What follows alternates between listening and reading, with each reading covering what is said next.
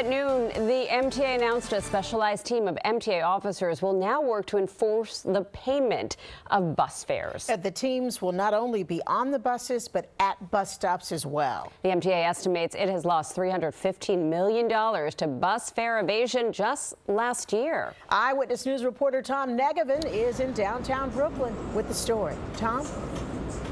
And you know, that $315 million, guys, that's a big number, but that's just buses, which the MTA has said has suddenly become its biggest fare evasion problem. But add subways to that, you're talking a number closer to 690, 700 million. So it's leaking money this way, and it wants to plug that leak just as soon as possible. So problem, meet solution. They're actually working just behind us. Take a look at some video. These Eagle teams expanded, backed by the NYPD, which will roll out a larger presence over the next few weeks. The Eagle teams themselves, unarmed, uniformed, but watching very, very vigilantly for people who are fare jumping. They just want everyone to pay their fair share. That's the bottom line here. The union, though, has a bit of a different take on that. They say, listen, in their experience, people who are fare jumpers are also likely to engage in other types of crime, all too often targeting TWU members.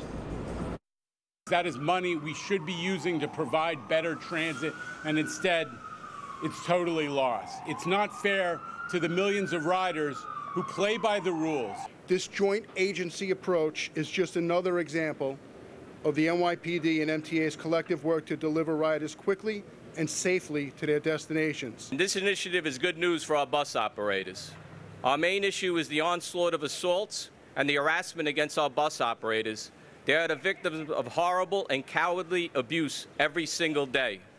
We know that fare evasion and assaults go hand in hand.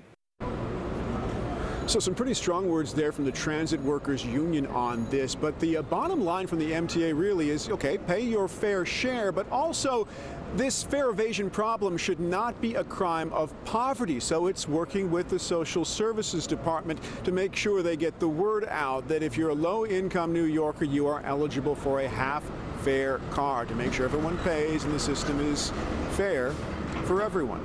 Live in